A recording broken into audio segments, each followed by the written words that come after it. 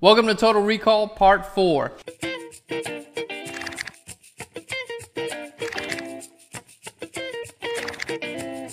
Hey guys, welcome to Phlearn. My name is Aaron Nace. You can find me on Twitter at AKNacer. You can find me here at Phlearn because we make awesome videos to help you with Photoshop and photography.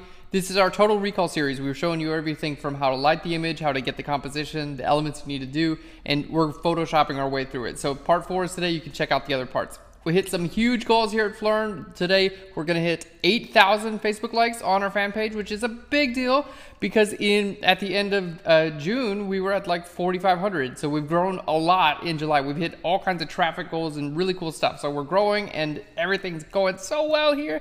And I hope things are going well in your life too. If you guys are new to Phlearn, welcome. We have a lot of videos and a lot of content to help you guys get better. So make sure to browse around for a while. There's a lot on here. If you guys have been here from the start, I love you. This is for you. Let's do this. I've got all these squares. If you guys remember from part 2, we photographed all these squares and I'm here cutting them out. I'm going to show you, I've already cut out a bunch of these groups, but I'm going to show you how we did it. Basically, we've got all these sent out, and you can download these, by the way, if you want to do the same thing. We've got all our squares falling down, and I'm just going to grab my magic wand tool, choose a tolerance of 25, it's a nice round number, and just click right out here. And the reason why I'm doing this, it's a great way to be to select just like a pure white background. And because we did photograph these on a white background, you can see it's super easy to cut these out. You just use your magic wand tool there, and then I'm going to hold Alt or Option and click on my layer mask, and that's going to make a reverse layer mask. And you can see like that was really easy. Now these are all cut out from the background. If you do get an error or something like this, in this case, I'm just going to delete that out. So I'm going to use my brush tool, just paint black on my layer mask. So this is what my layer mask actually looks like. Super quick and easy. So you can see I've got that one. I'm just going to hit my magic wand tool again, hold down Alt or Option, cut that guy out. There it is, cut out again. And do the same thing for this, hold Alt or Option, and that's cut out as well. So that's basically what I did over and over again with all these layers. All right, let's turn them all back on. There we go, and you can see all of our falling tiles, and they're all cut out, and they're all on their own background. So I'm going to shift-click all of them and hit Command G. It's going to group them together. So now what we need to do is put these guys into the other document. So because they're in a group, it's super easy. Just grab your move tool and then hold shift, click and drag from one document to another one. Holding shift just makes sure that everything stays together and is brought in the middle of the other document, so it doesn't go like in the top corner or anything like that. Okay, so this is my group here. This is all of my little tiles. I don't need this guy anymore, so I'm going to go ahead and close that out. Now we're going to rotate this around. There we go, to the right, and then I'm going to make these tiles just a little bit bigger because I feel like they could use that. So remember, these are the tiles that are supposed to be like basically coming off my head. So my head is kind of falling apart into these tiles, and I'm going to show you guys something really sick in just a minute. But we're going to go ahead and get the tiles. So you can see they're gonna look really great falling in place. Okay, and you kind of just decide on how big or how small you want these tiles to be. And it doesn't have to be perfect because we're going to do some other things that's going to, you know, change the colors, and we're going to use layer masks and things like that. So it'll look a lot better in a second.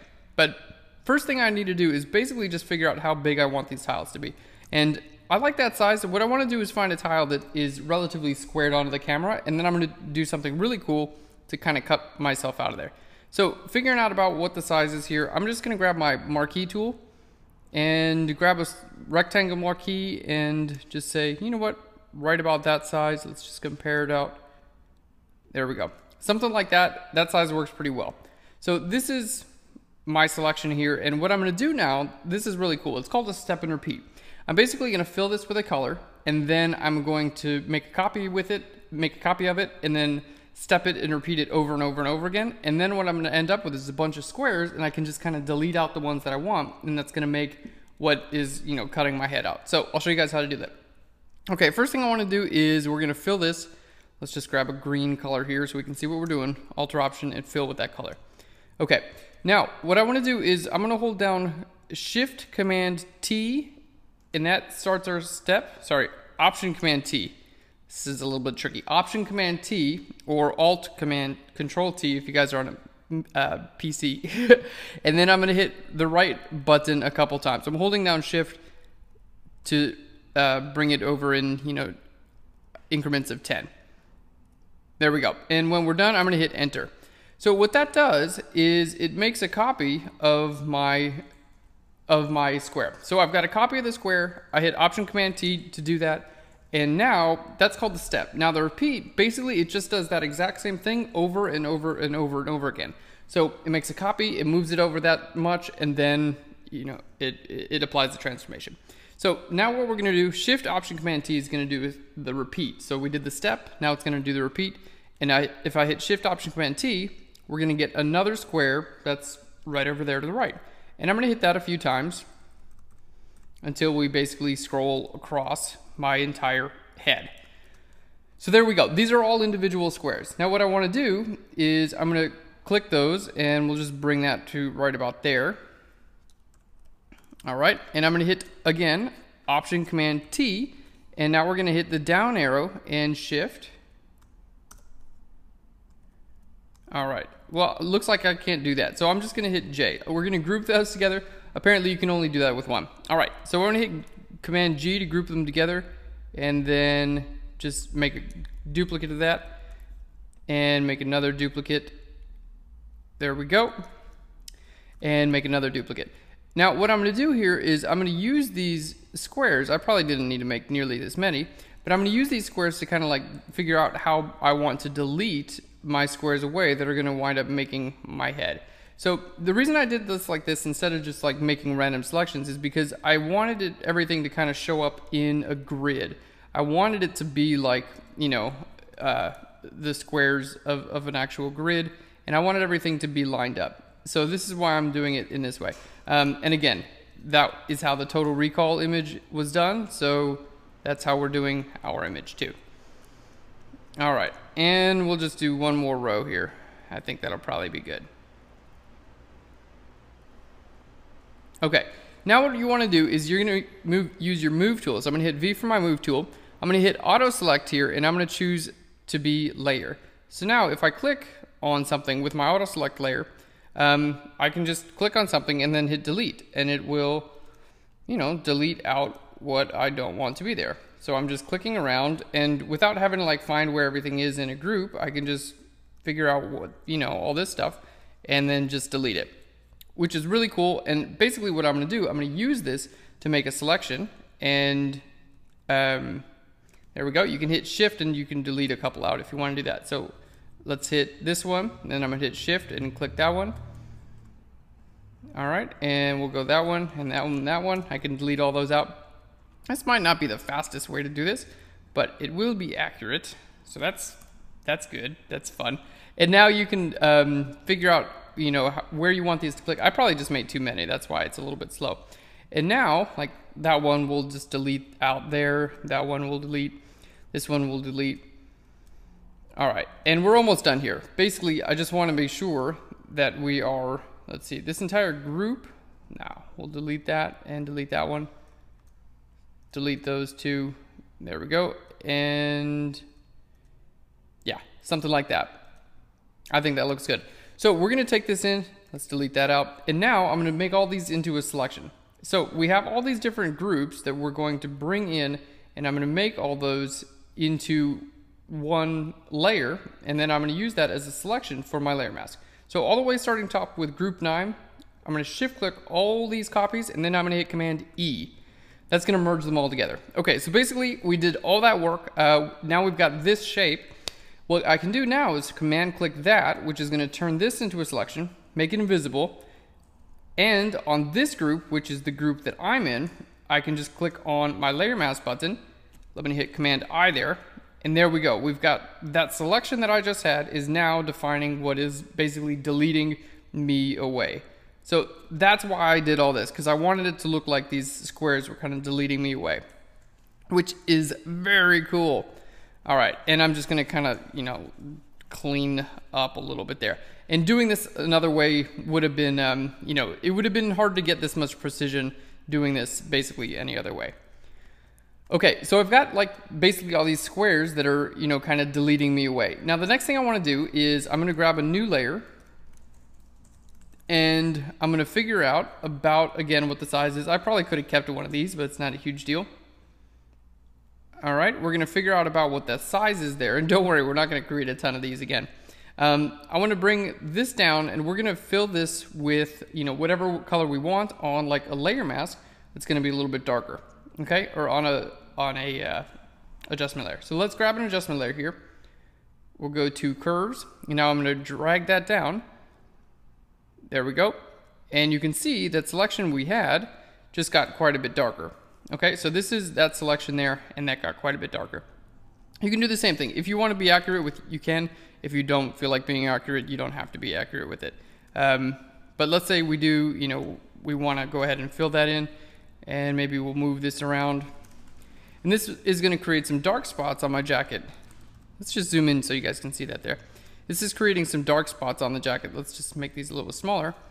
And then there's going to be those tiles that we have. Those are basically going to be a replacement right over top of these. All right, there we go. So it's like these are the holes that look all the way through my jacket, and then the other things will kind of go right over top of these to look like they're flaking off. All right, so this is actually kind of an important step, although it might not be as like obvious that this is happening in the original. This is kind of important. Okay, cool. So you definitely can see those dark a little bit. If they're a little bit too, like if they're not dark enough, what I'm gonna do is actually gonna make underneath that, I'm gonna make just a tiny bit brighter. There we go. We're gonna invert that layer mask and then choose something that's nice and big there. So just paint that a little bit lighter underneath so you can kind of see what this is doing. You can see that a little bit better. Okay, cool. So we've got all of our squares there, and you know, it's starting to look, it's definitely starting to come together, especially, you know, with all this information down there as well. Now what we need to do is bring our squares in and get everything to where it's actually like, you know, looking like these squares are kind of coming off my head and the jacket and things like that. So we're going to treat each of these layers individually. And each of these layers, they're in a group, so I can kind of click on a layer, and then, you know what? I clicked on this layer, and then it's moving all kinds of weird stuff around. I'm like, why is it doing that? I had this auto select turned on, so let's make sure to turn that back off, and then it's going to actually do what you want to do again, rather than just kind of like, you know, I'll just do whatever I want to do. There we go. So I'm going to just kind of move these around. Let's find the one that's going to work really well. Maybe like a square. See that square right there? Just looks great because it looks like it's pulling basically directly off my head. Let's just scale that up just a bit. All right, so that's looking like it's squaring right off my head. So what we're gonna do, I'm gonna make a new layer on this. I'm gonna hit Option Command G, which is gonna clip this layer. It's gonna make this layer only visible where the underlying layer is also visible. So it's only gonna show up where these tiles are. And basically what I wanna do is I'm gonna grab this color from my head and just start painting over here at like, you know, 90% opacity. And it's just gonna start filling in with either that color or that hue, depending on what you want, how you want these to be colored. You can change this blending mode of the layer to color. You can change it to, you know, just normal is what it's on right now. And if you do decide to use normal, I would definitely use, you know, a few different, like I'm kind of grabbing a few different colors and things like that. Okay, and then over here, I can just paint black. Let's just paint black at 100% because we don't need any of that information there. Okay. So we've got all this that's basically just coloring this information. I'm going to lower the opacity of that just a little bit so you can still see through the tile and see that definition in there. But then what I'm going to do is I'm going to duplicate that layer and change this to color because I don't want that original like gold color coming through. I only got that color because they had that color at the store.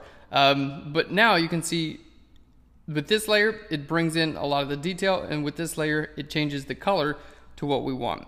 And then all you have to do really is go in here and clean up your layer mask a little bit. And there we go. Let's just click on that one.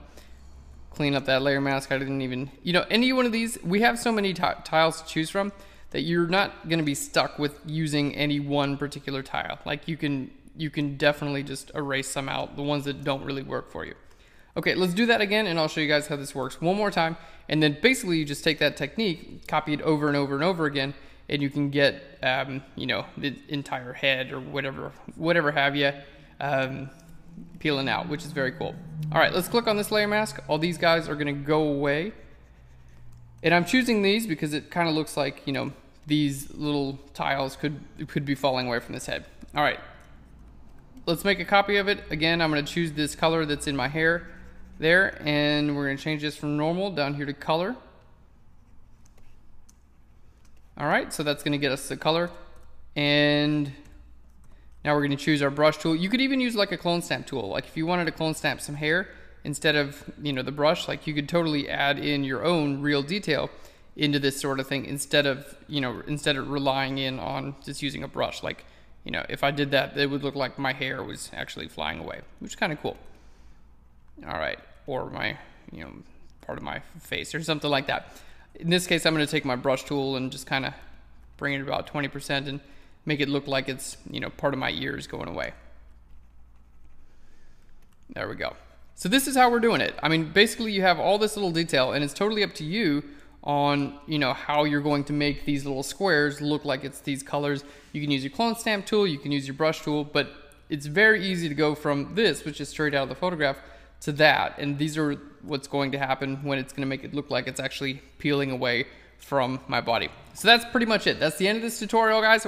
That's, you know, I'd basically doing the same thing over again for 20 minutes again, but that's the end of this tutorial. Oh, and then, you know, basically on the bottom, you would do the same thing here with the jacket, and we'll pick up with the next version.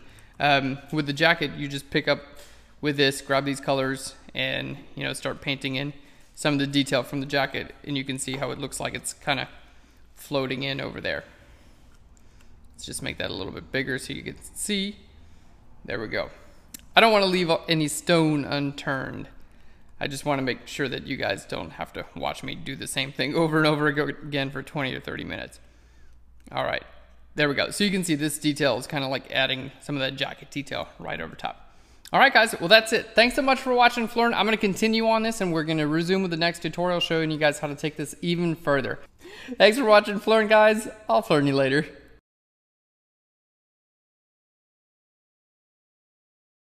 La la la blah blah blah blah blah la la la la la la la la la la la la la la la la la la la.